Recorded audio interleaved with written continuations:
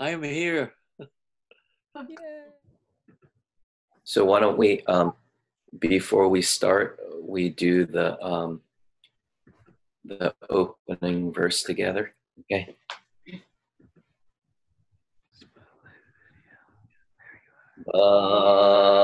Dharma inapparently profound and infinitely subtle is rarely met even 100,000 billion kalpas. Now we see it, hear it, receive and maintain it. May we completely realize the Tathagata's true meaning.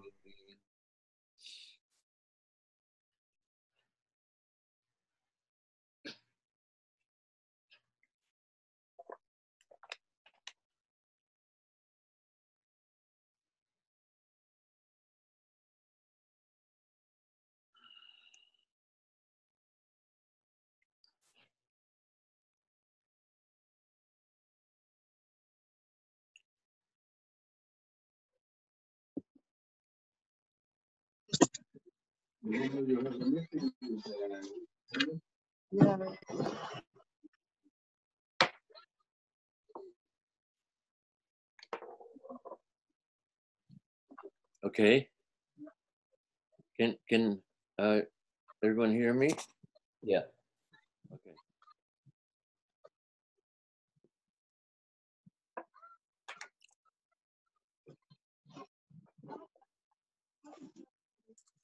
It's probably appropriate to talk a little bit about the virus. And actually, when you think about technology and modern day civilization and the affluency, all these things, what the Buddha taught remains the same. The principles of what the Buddha taught remains the same. It's not old stuff. And this new stuff is not new stuff. So his Four Noble Truths, the 8 ways of rightful living, still apply to this very day and will continue to apply ever so.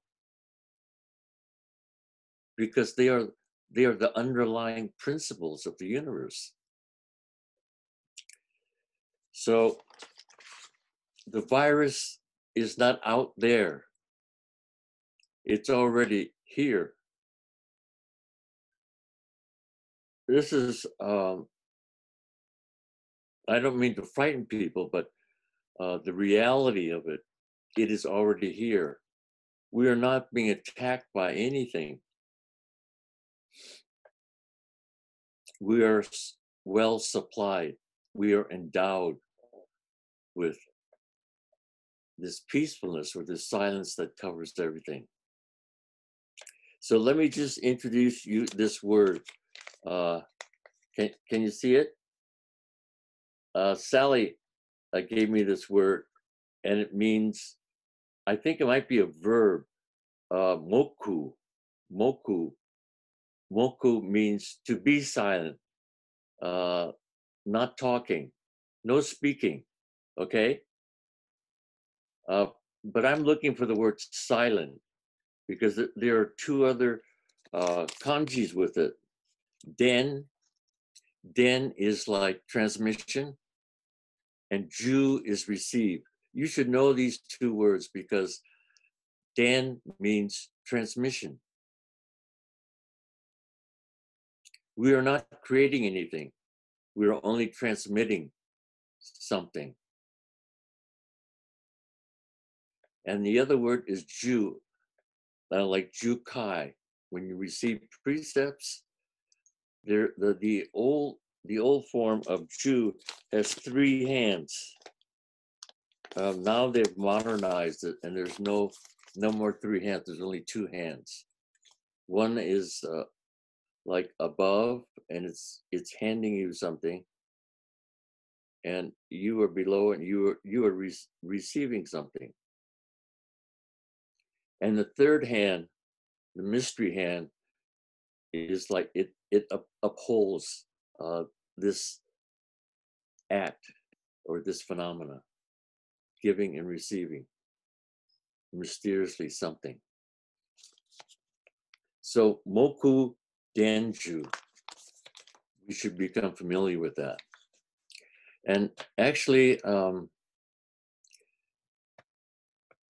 when I was a much younger student, people would ask me, what was the special quality of Suzuki Roshi? And actually, the only thing I came up with that he was very calm, but I didn't understand what Moku Denju means. He never explained it. He never wrote it out. He demonstrated it. And so that, I think that's what made for this great attraction or draw that he had, and it was in his silence.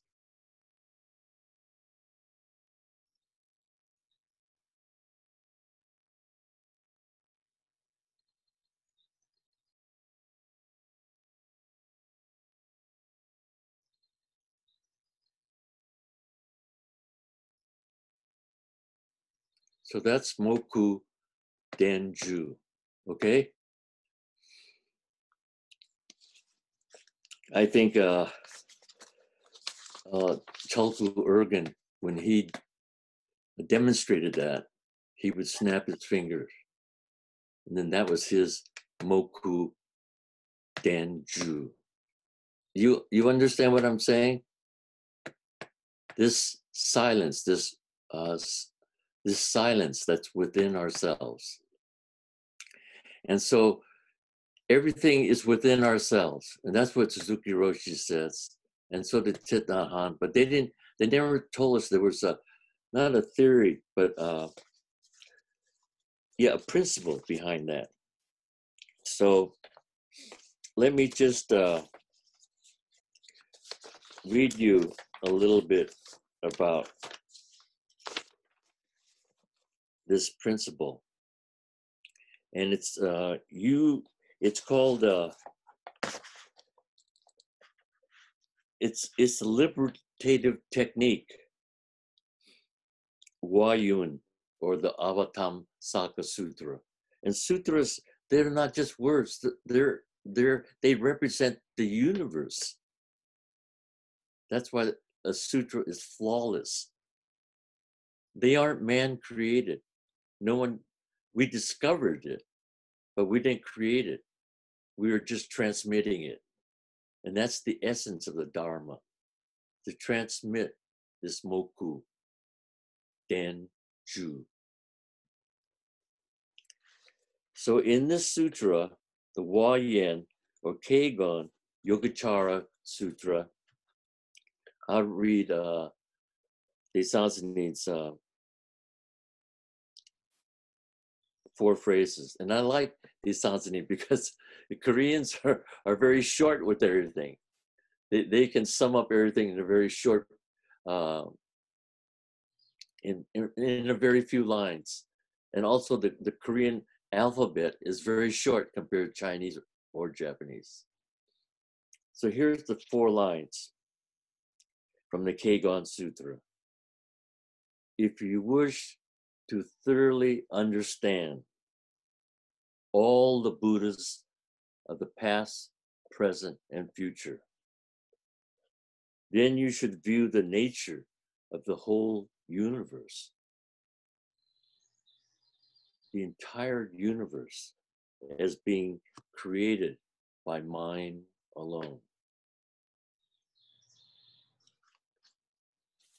So nothing is outside of ourselves.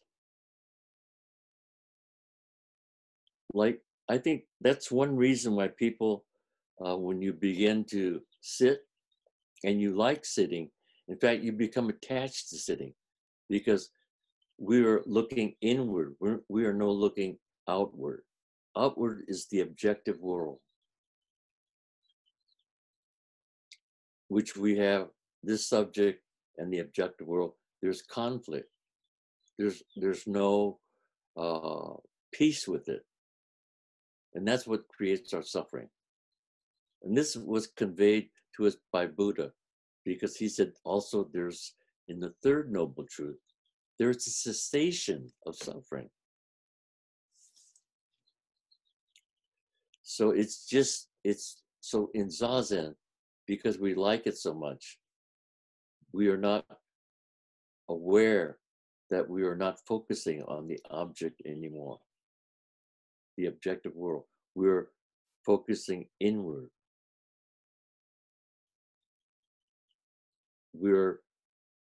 Our attention and focus is focused inward to the thought and what's behind the thought. So just a simple example, there was this teacher that was walking down the road with his a new disciple. And he asked the disciple as they were walking, do you miss, what do you think about? And especially, what do you miss?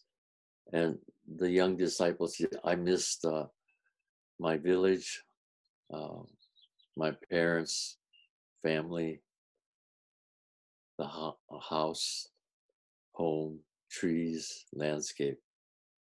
And then the teacher said, with that thought, focus that thought from where it comes from.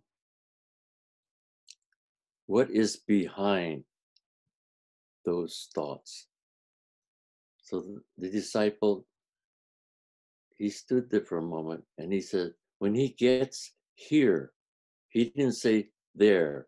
He said, when he gets here, there's nothing there. And he says, there it is.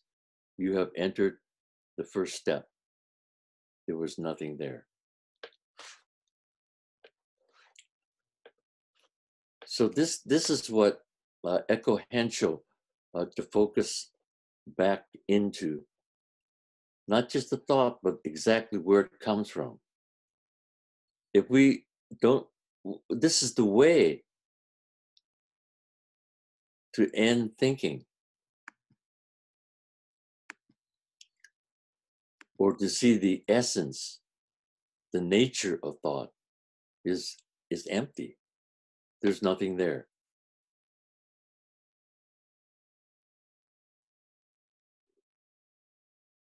And this is the freedom, the liberation. So let's just, if you wish to thoroughly understand all the Buddhas of the past, present, and future, that's not just them, it's us. Each one of us are Buddhas of the past, present, future. Then you should view the nature of the whole universe as being created by mind alone. It took me a very long time to begin having an inkling of what this means, mind alone.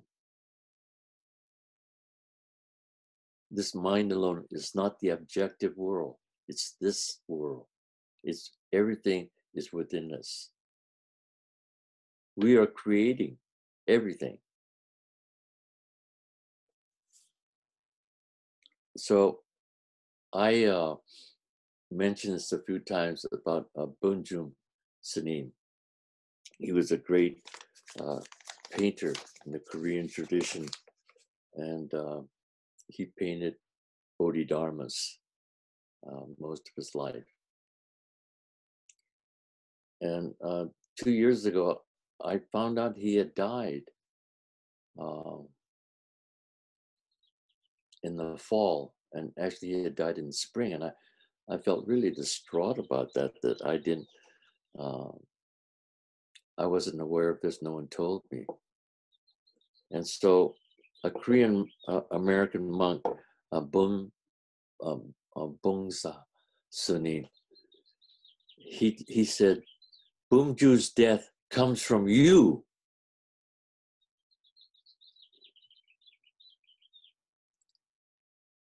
Now, how could that be? Because he died outside of me.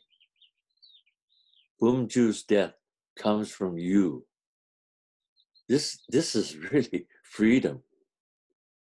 Because we think of things as outside of ourselves. He's over in Korea. I didn't hear of it, so you feel really distraught. It's not that we have no emotions, but our emotions are anchored in the universe's foundation. I mean, I do feel a great loss, but I don't feel that clinging loss. That's extra loss, extra sorrow, extra grief. People normally say when they lose someone or something sad happens, but I keep it in my heart. But that's not all it means. It means 4 or 5 or 6 or 10 degrees deeper than your heart. This is the Huayan Sutra. Everything is being created by your mind alone.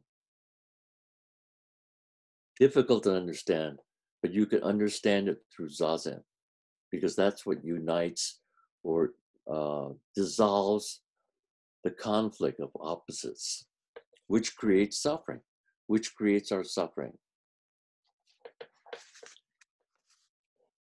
Can you, everyone, wait a minute? I need a glass of water. Okay. Can you wait just a minute? Okay. Okay.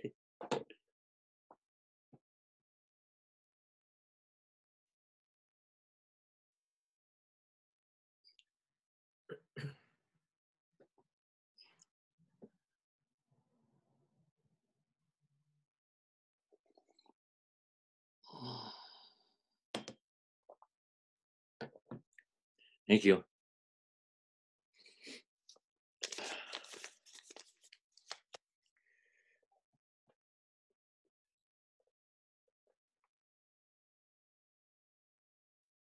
So, mind alone means that we hold everything.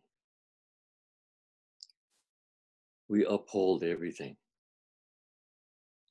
And this is the liberative technique or method of freedom, being free from yourself, not from something else, not from something outside yourself. In fact, the Tibetans have a tradition. They have they wear a red cord, which the Dalai Lama's attendant and some high lamas taught me how to make. And the reason why I enjoyed making them was because the red cord made from red string, and in the middle of the cord was a knot, and was tied exactly like a vajra. The same shape as a vajra. And the vajra means it has the meaning like diamond cutter. It cuts your delusion. It cuts. So you wear it underneath your robes or your dress, and the vajra knot faces here. The other knot is just a functional knot. And this knot protects you not from somebody else, but from hurting yourself. It protects you from hurting yourself. So this is the whole point. Isn't it interesting? This is maybe new news to you, but actually it's very old news for humanity. It protects you from hurting yourself. The virus is here. And actually, maybe in a regular way, we are in the midst of many viruses, but it so has to be this one. And this is how we work with it. Zazen is the best way. So I hope you understand a little bit, at least, what I'm saying about I keep this loss, or I keep this sorrow in my heart. But it's 10 times deeper than that, because there's no more clinging to the emotion. We don't need to cling to it because it's here already. Of course, we miss the people. We miss all the people that have died or are dying. We have the feeling, but we don't cling to the emotion. I think you understand what I'm saying. So this is the Kegon Sutra, Yogacara. And so since we're on that subject, Vachubanzu, he was one of our great ancestors, maybe one of the greatest Buddhist historians and philosophers in our entire lineage. He wrote something, and you can get it on Google, but it's very difficult to understand. The 30 verses on the teaching of mere manifestation.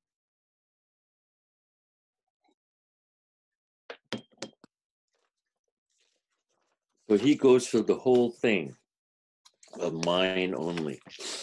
And I just read you, I've read this before many times, but it takes many times, many times to have this understanding.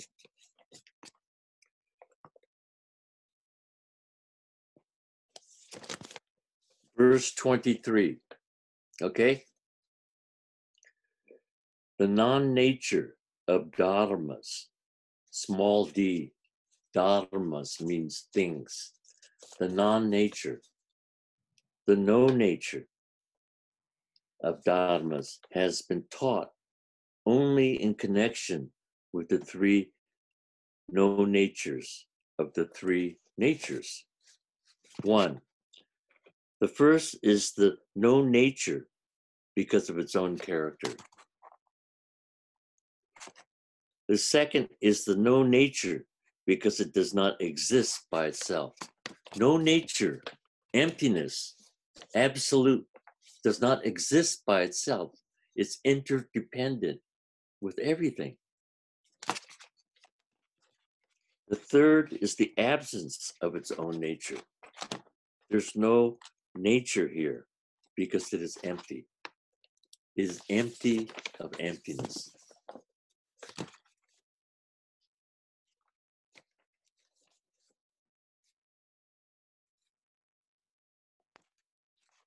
This is the ultimate truth of all dharmas. It is also suchness, the tata, suchness, thusness. It is the ultimate truth of all dharmas. It is also suchness, the tata.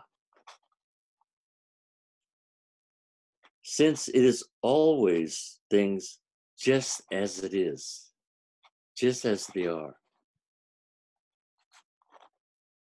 That is why it is mere manifestations.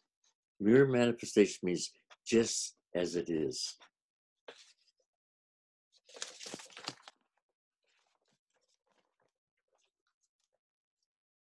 The 30 verses on the teachings of mere manifestations of just as it is.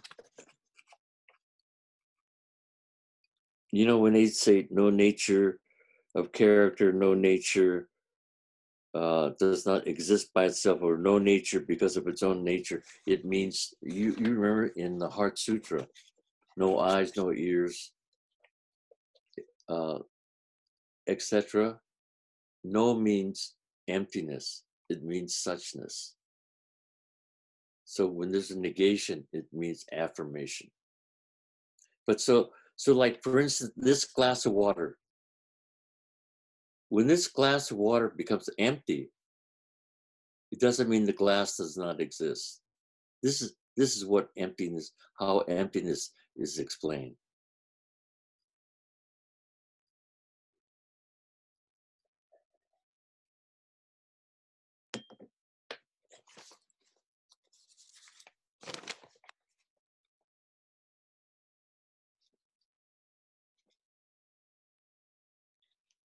As long, verse 26, as long as consciousness does not dwell with the nature of as it is, the residues of dual grasping cannot come to an end.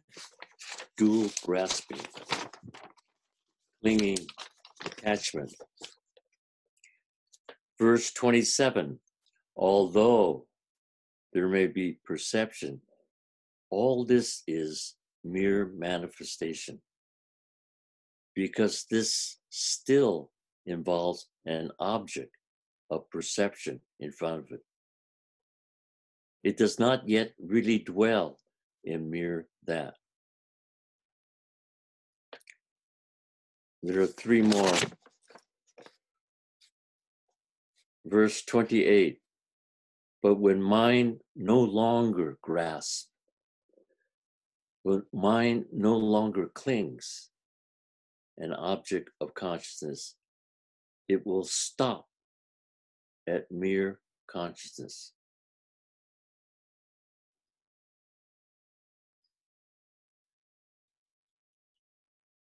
For without any object to grasp, there is no longer any grasping.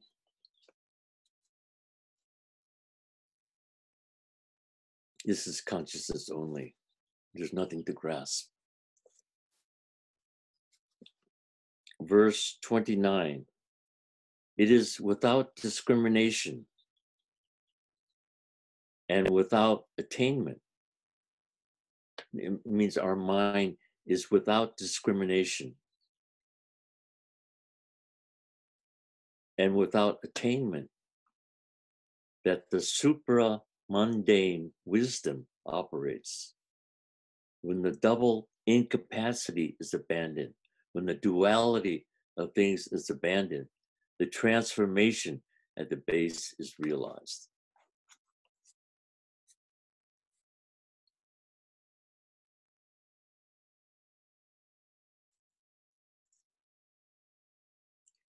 And this is, I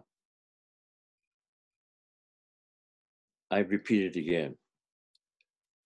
Verse 29, the mind is without discrimination. Discriminating awareness is different than discrimination.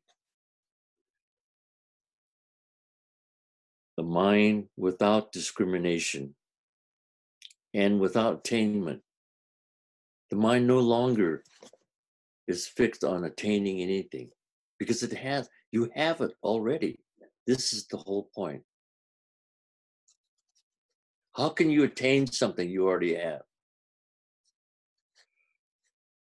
That the supramundane wisdom operates when the double incapacity is abandoned, when the duality or cessation of duality is abandoned. And this transformation at the base is realized. This is your realization.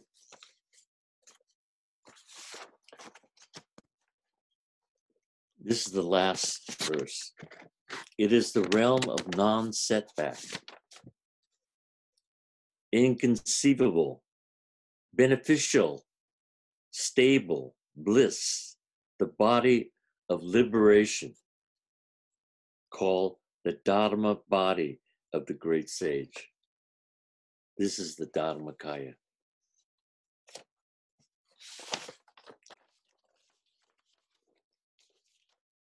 Let's see, we're 3 minutes over, but I close reading you this paragraph from Shimano Roshi and Busho.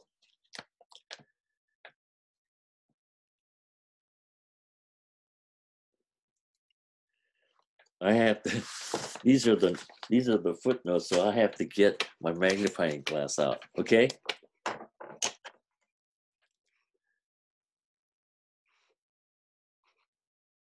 This applies to the same thing that we've been talking about.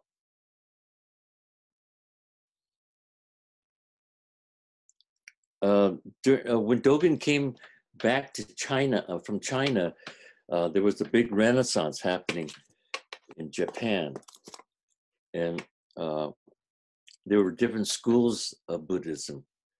And he said, for his adversaries, Busho, Bu is Buddha, and Sho is nature.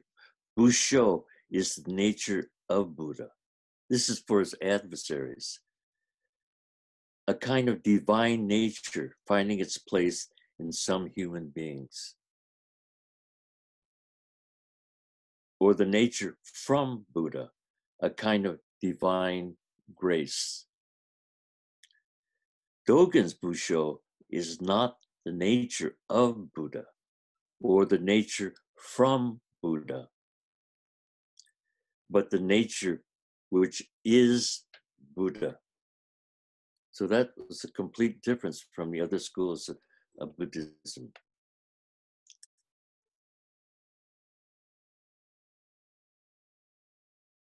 And this nature, which is Buddha, is the Buddha nature. The nature is the world as it happens.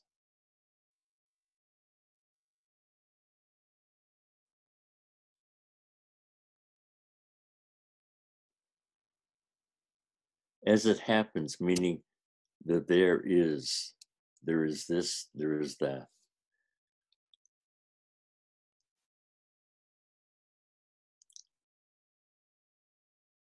And Buddha is the no nature of things, or other words, emptiness. We said this before, no nature of things. All things that Buddhists call Dharma are subject to the law of cause and effect. That's karma. And I thought Buddha, this was his discovery, but it was from the Indians, the Hindus before, and he adapted it to this. All things that the Buddhists call Dharma, things, are subject to the law of cause and effect, to karma.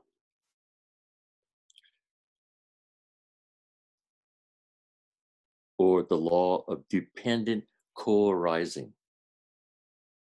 Nothing is independent of everything. That's the self. It claims its independency. But for us, the law of dependent co-arising, expressed as follows.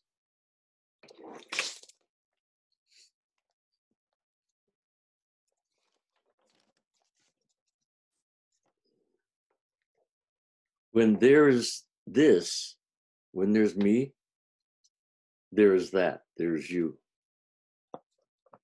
When this appears, that appears. When this does not appear, that does not appear. When there is no longer this, there is no longer that. Things have no I or mine. This is the basis of that.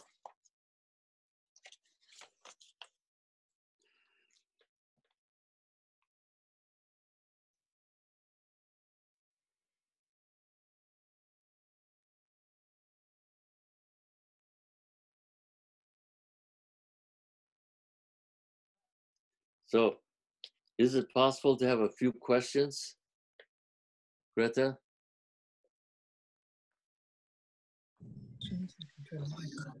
No. No. Say no. It'd be good if you could show the person, if they could raise their hand, if they have a question, and then you could show their picture. Okay?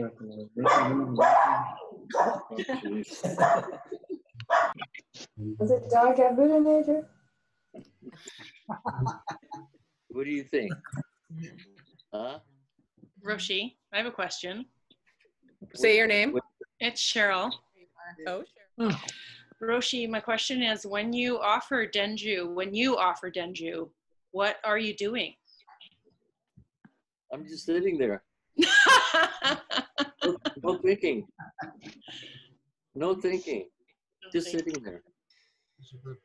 It's nice, isn't it? Mhm. Okay. Okay, thank you. Thank you, Roshi. Thank you.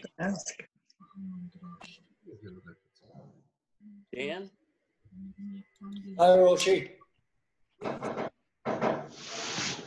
Roshi, what was the name of the sutra that you just talked about in your talk? Can you say that again? What was the name of the sutra that you used in your talk? You had different parts or chapters to it, verses.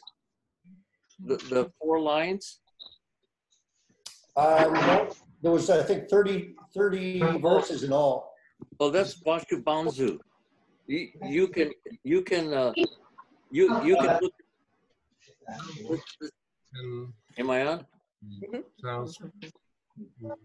You can look on Google Bashu Banzu's 30 verses.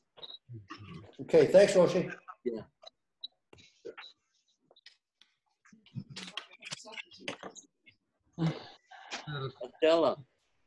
Adela from Poland. Say it again. How teacher can transmission wisdom to students? I did it already.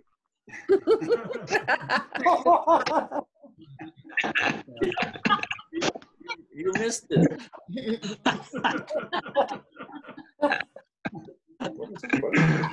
Can teacher transmit to a student? Can he? Thank you. Okay. You just did it. Yeah.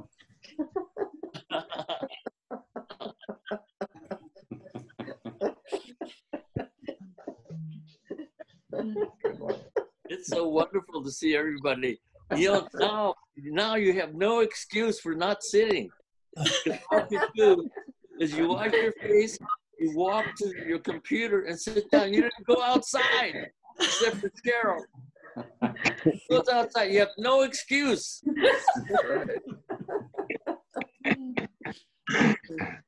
I've never needed it. This is the creative side of the virus.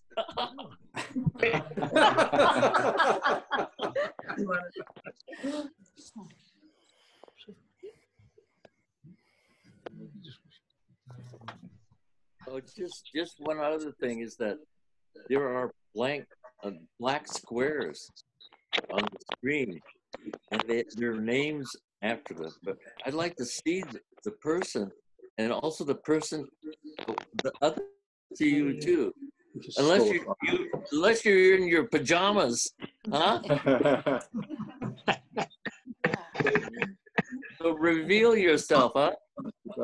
When you get up in the morning, dedicate your sitting to all the people that are suffering and that have died. Okay, that'll help you get up. Because you just usually you just get up for yourself. But how about for the people that died? And how about all the people, first responders that are doing the hard work? Yeah, they're on their phones. Okay. Okay. Thank you. Thank you, Roshi. Thank you, Roshi.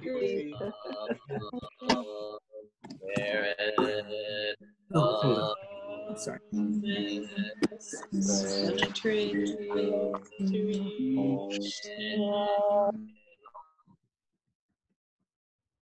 So that we, with all sentient beings, together realize the the way.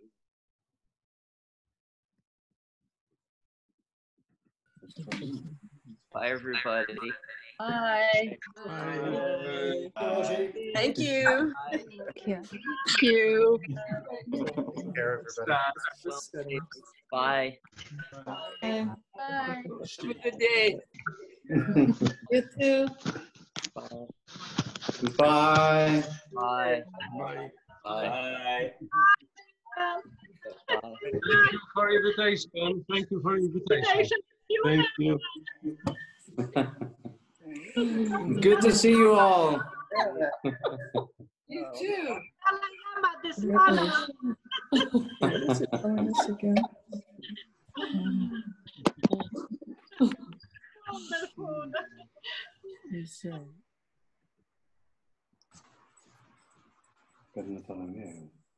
Yeah, thank you very much.